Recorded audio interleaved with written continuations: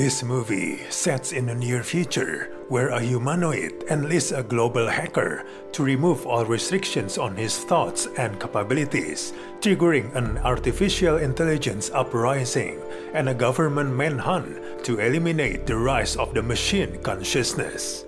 The movie questions if the androids should have the same rights as humans and worries about them getting too many freedoms.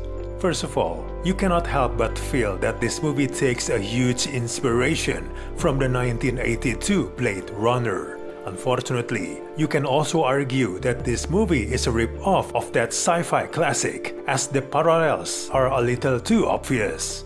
The movie doesn't quite know where it wants to go. It questions the coexistence of human and androids, but it fails to invest further in social commentary and left the audience dubious of where it's going.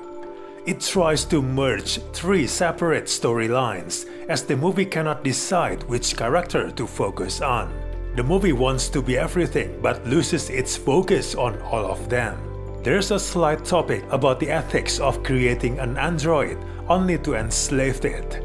Also a question of whether empathy is the quality that differentiates true humans from androids. There's also another plot element about the ways the android learn to become human, and the typical mystery that making us wonder who will turn out to be real and who will be a robot.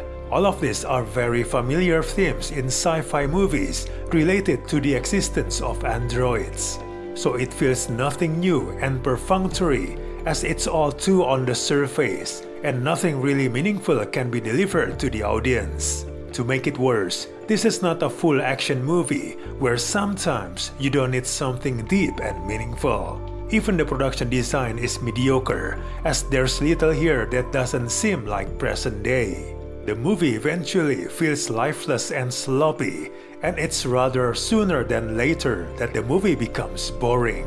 Overall, we do not recommend to watch this in theaters. Just wait on your free TV channel.